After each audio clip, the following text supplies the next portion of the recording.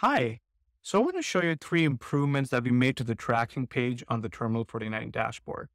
The first one is now we support tracking by container number. So you can enter a container number and we'll automatically figure out if it's a container or a shipment number. This is in addition to us supporting bill of lading or booking numbers that you can already track. In addition to that, the second improvement is now you can copy and paste numbers from a spreadsheet and you can just paste it in here.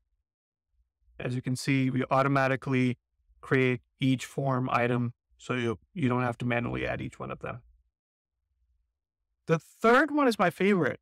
As you might have noticed, for all the shipment numbers, we automatically figured out the ocean carrier / shipping line.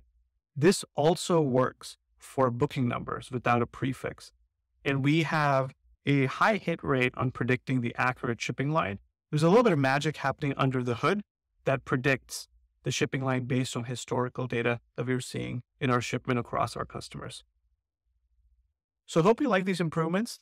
These improvements should make it easier and much faster for you to track your containers with any numbers that you have. One more thing I'll just show you is now, if you had a big spreadsheet with bill of lading numbers or booking numbers, you can upload that CSV or a spreadsheet directly through here.